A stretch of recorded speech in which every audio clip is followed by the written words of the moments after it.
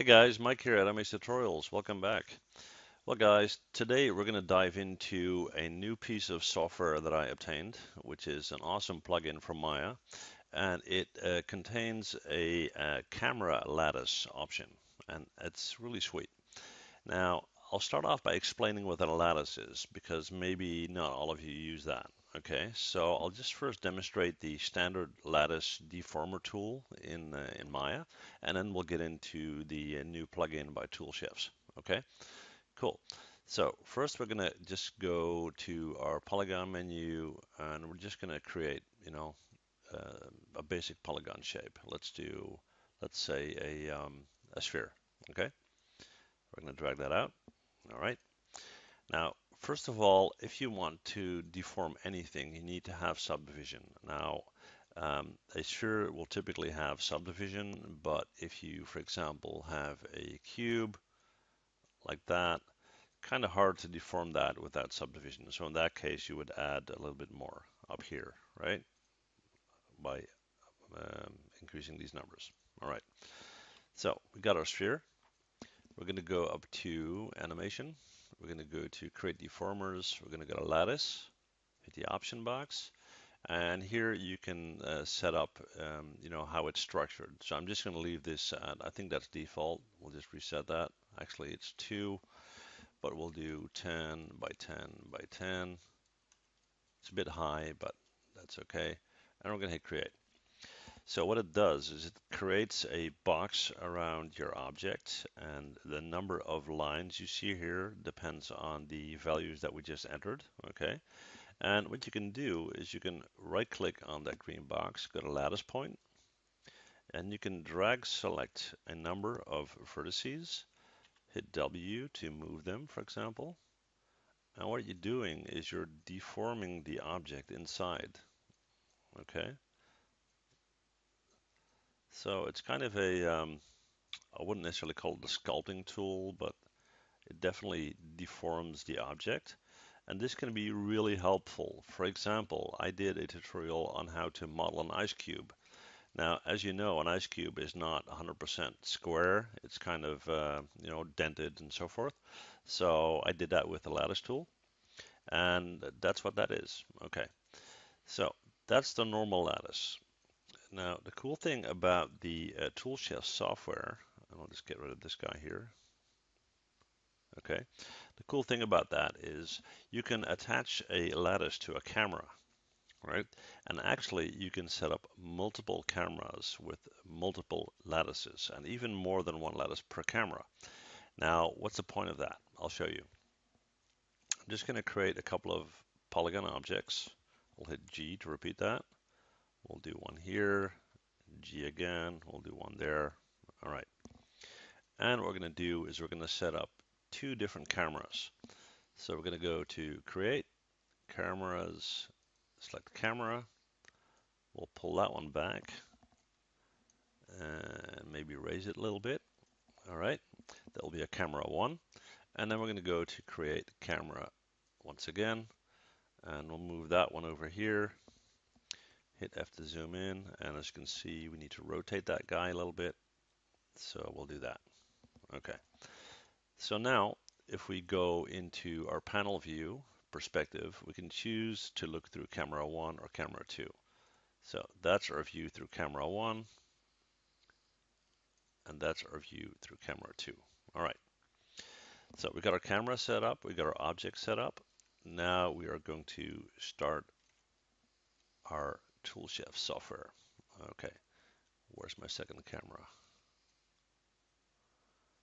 Let's see. Make sure I didn't lose it.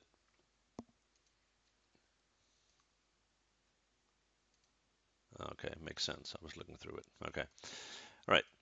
So we're going to take one of these cameras. Let's do camera 1, and we're going to go to the Tool Chefs tab, and let's open that.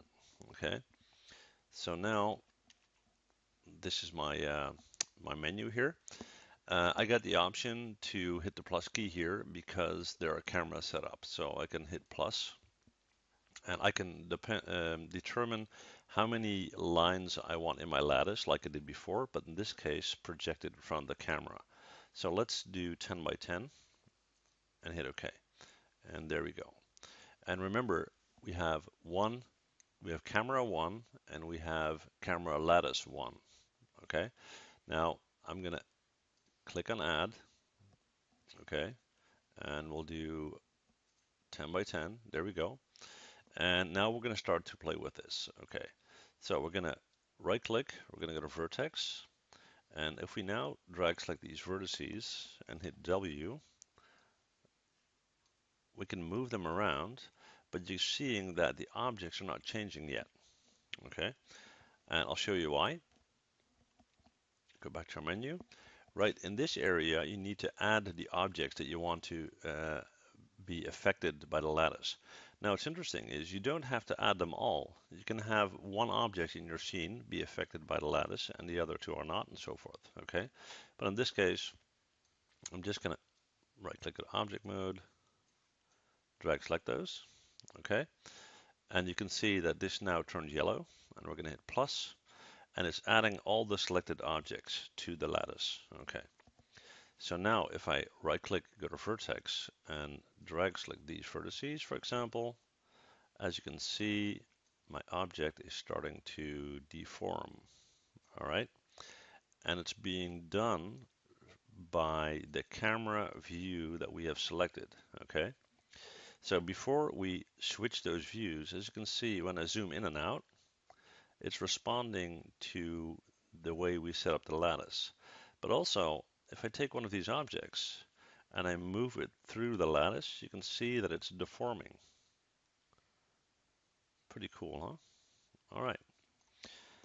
Okay, we're going to go back to our menu and we are going to hit plus right there. And let's do 20 by 20. There we go. And now you see we have 3 lattices set up on one individual camera. So I can switch to that one, switch to that one, and so forth. Okay. Now down here, this is a setup. For example, if you have certain vertice points set up, so we'll right-click vertex. I'll take these, for example, right? What you can do is you can select all the points that you have edited. Okay, so if I were to change these, right, and I would say, I'll just click out of that, and I would say select all edited points. It's going to take the ones that we just moved, right? You can also say, okay, I want all the static edited points. I want the point selection inverted, so I'll have everything except these, right? There you go. And it's pretty neat to play with, especially the option that you can move these objects through your scene, right? So I encourage you guys to check out Tool Chefs, check out their Camera Lattice tools. They actually have a couple of other cool tools as well, but I found this one pretty interesting because I was doing some stuff with lattices. So I'm going to see if I can incorporate this in an animation. Now, how would that work? Let's say you have a character walking through your scene, and during the walk cycle, you want his head to bop up and down, right? For example, one of the things you can do there. Some people use blend shapes for facial animation. For example, this could also be really suitable to help you in that process, okay? But I'm going to leave that up to your own imagination. So check these guys out. Thank you guys for watching. Love to see you guys again. Bye.